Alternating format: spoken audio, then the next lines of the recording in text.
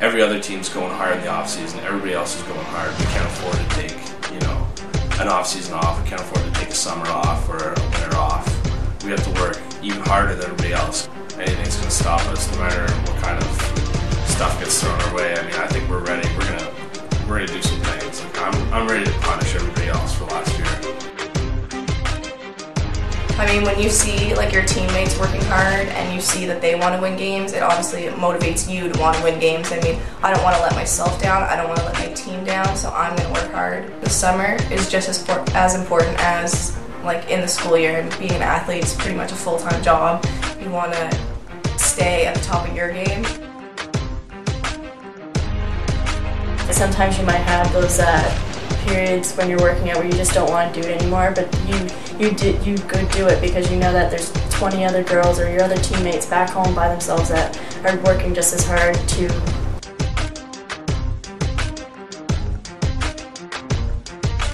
We'd have the 6 a.m. run and it would be raining and everyone would show up and give it their all. And I'd look around and go, this is like the most dedicated group of girls I've ever, like the most dedicated team I've ever been a part of. Even if like I was stressed out with school, I just had to leave that outside of the gym.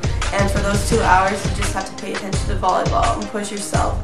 There's times when I can't block and I can't hit, so I would just play defense or stuff, but I would push myself to try and touch every single ball.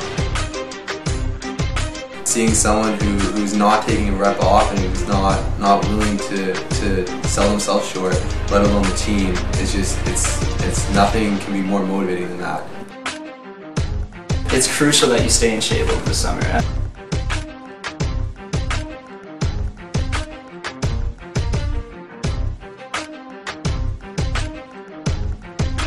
2.5 hour practice weekends, and guys are killing it in the weight room this year. Just a lot of effort.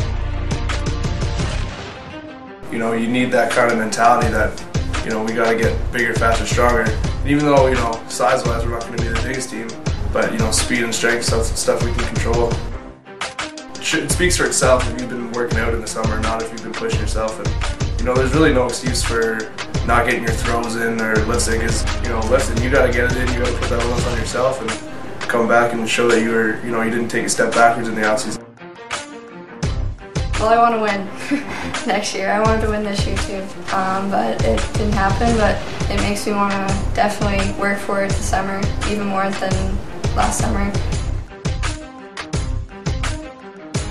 To me, it means that we're at that cusp of being the team that we're capable of being, and so just that extra bit of training, that extra bit of work and commitment is really what's going to push us over the edge.